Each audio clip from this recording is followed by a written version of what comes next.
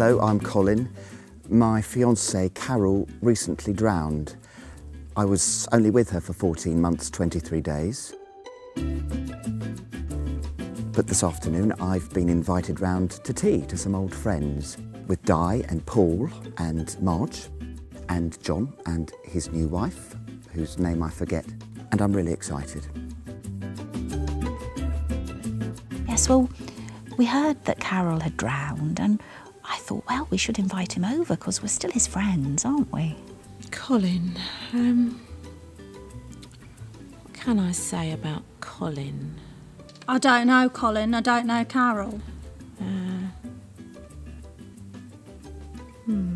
I'd never met the young woman. Carol. Carol. Her name was Carol. Carol. Her name is Carol. She's very beautiful by all accounts, wasn't she? Yes.